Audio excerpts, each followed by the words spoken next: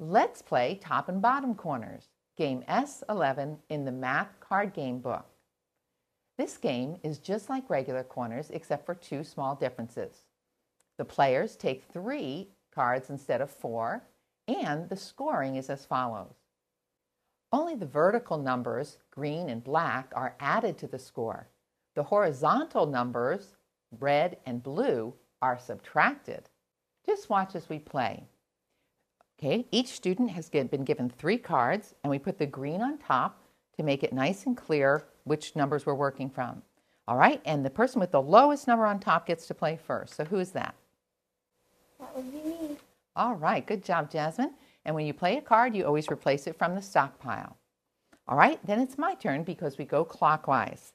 Okay, I'm going to look at my cards, and I see I don't want to go with the negative number. I want to go with a positive number. So even though it's a low number, I'm going to put my 4 with the 1 that's green to get a positive 5. And I'm going to write my score on the card.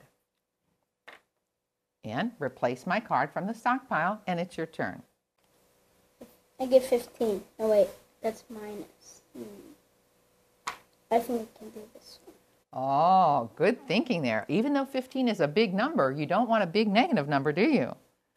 All right, so what is your score now?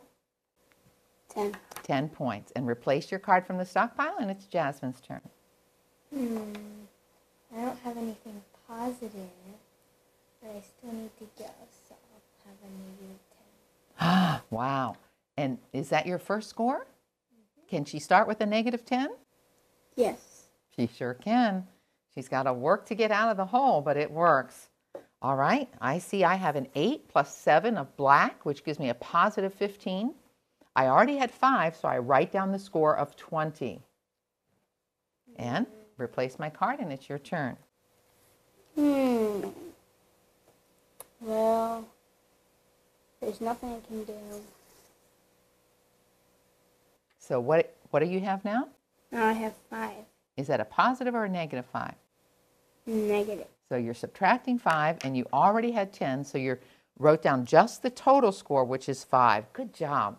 You must have played this game before. All right, Jasmine's turn.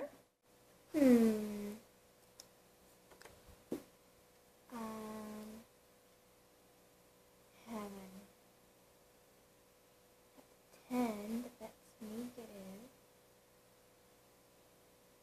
So I think that's all I do. Oh. So if you had negative 15 and you have negative 10, what's your score? Well, I had negative 10, so I have negative 20. All right, very good. Okay, you can see from the game that there's a lot of addition and subtraction that goes on in this game. The game could continue until the stockpile is gone and runs out completely, or you arrive at a predetermined time limit that you set. For a little variety, you can agree that the winner is the person who has the lowest score, and see how it adds to the fun and learning.